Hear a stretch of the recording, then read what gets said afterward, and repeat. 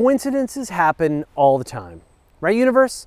One of the most amazing is that the moon and the sun appear to be almost exactly the same size in the sky. And they're both the size of your pinky fingernail held at arm's length. These coincidences just keep piling up. Thanks, universe? There are two kinds of eclipses, solar and lunar. Well, there's a third kind, but we'd best not think about it. A solar eclipse occurs when the moon passes in between the Earth and sun, casting a shadow down on the surface of our planet. If you're in the path of the shadow, the moon destroys the sun. No, wait, I mean the moon blocks the sun briefly. A lunar eclipse happens when the moon passes through the Earth's shadow. We see one limb of the moon darken until the entire thing is in shadow. And you got the sun, Earth, and moon all in a line, where they're all like this. It's a solar eclipse, and when they're like this, it's a lunar eclipse. If the moon takes about a month to orbit the Earth, shouldn't we get an eclipse every 2 weeks? First a solar eclipse, and then 2 weeks later, lunar eclipse, back and forth, and occasionally a total one of the heart. But we don't get them every month. In fact, it could take months and months between eclipses of any kind.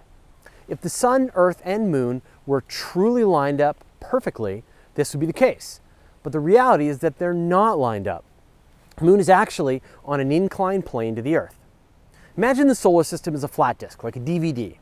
You kids still know what those are, right? This is the plane of the ecliptic, and all of the planets are arranged in that disk.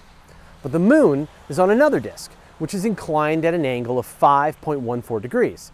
So if you follow the orbit of the moon as it goes around the Earth, sometimes it's above the plane of the ecliptic, and sometimes it's below. So the shadow cast by the moon misses the Earth, or the shadow cast by the Earth misses the moon. But other times, the sun, moon, and Earth are aligned, and we get eclipses. In fact, eclipses tend to come in pairs, with a solar eclipse followed by a lunar eclipse, because everything is nicely aligned. Wondering why the moon turns red during a lunar eclipse? It's the same reason we see red sunsets here on Earth. The atmosphere filters out the green to violet range of the spectrum, letting the red light pass through. And the Earth's atmosphere refracts the sunlight so that it's bent slightly and can illuminate the moon during the greatest eclipse. It's an eerie sight and well worth hanging around outside to watch it happen. We just recently had a total lunar eclipse. Did you get a chance to see it? Wasn't it awesome?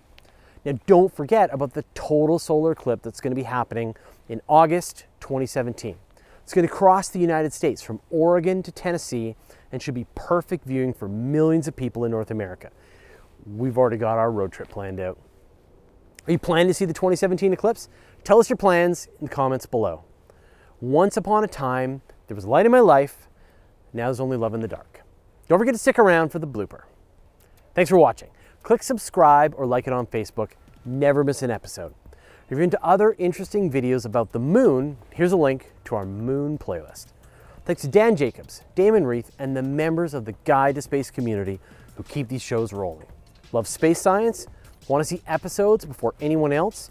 Get extras, contests, and shenanigans with Jay, myself, and the rest of the team. Get on the action. Click here.